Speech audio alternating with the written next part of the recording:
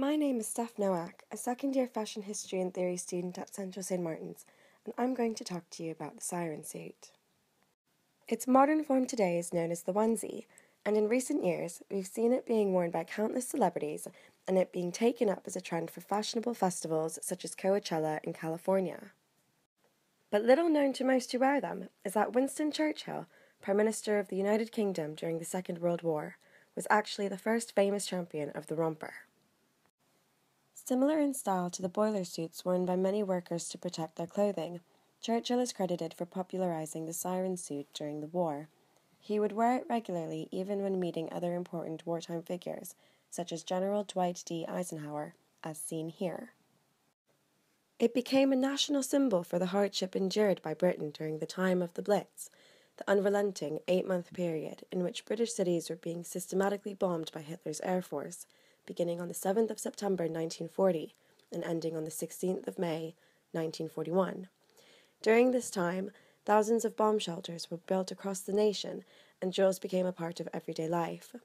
The functional zip-front step-in style of the Siren suit meant that it was the easiest form of clothing to quickly put on over night clothes before rushing to and from these shelters. Many historical accounts of the time have commented on its conveniency and how the Siren suit solved the problems of warmth and modesty in the air raid shelters.